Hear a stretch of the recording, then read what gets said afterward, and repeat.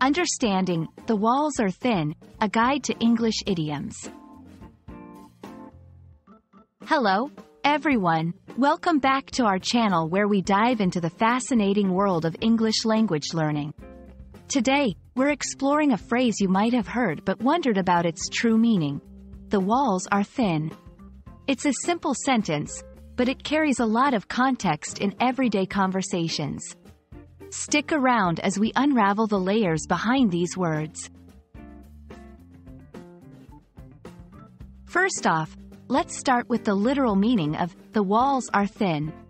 When someone says this, they're directly referring to the physical characteristic of a wall. Thin walls mean that the barrier separating two spaces isn't very thick. This has a straightforward implication. Sound can easily pass through, making private conversations not so private after all. It's a common mention in discussions about living situations, like in apartments or hotels. Moving on to a more figurative use of this phrase, "the walls are thin," often transcends its literal meaning. It can be used metaphorically to talk about a lack of privacy or the ease with which information, gossip, or secrets can spread from one person to another. This expression highlights how small the barrier is between what's meant to be private and what becomes public knowledge, making it a useful idiom in various contexts, not just physical spaces. Let's see how this phrase is used in everyday conversations. Imagine you're living in a shared space and you overhear your roommate's phone conversation. You might say, "I didn't mean to eavesdrop, but the walls are thin."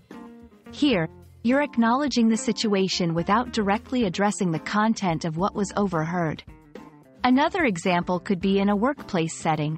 If someone shares sensitive information and it quickly becomes common knowledge, a colleague might comment, "Well, the walls are thin around here," implying that secrets don't stay secret for long. Interestingly, "the walls are thin" also touches on cultural significance and variations. The understanding and use of this idiom can vary greatly from one culture to another, especially in places where living conditions and community dynamics differ. It's a phrase that can spark discussions about privacy, community living, and even architectural designs across different cultures. And there you have it. We've peeled back the layers of the phrase, "the walls are thin," exploring its literal and figurative meanings, its usage in conversations, and even its cultural implications. It's a vivid reminder of how language can be rich with meaning, extending far beyond the words themselves.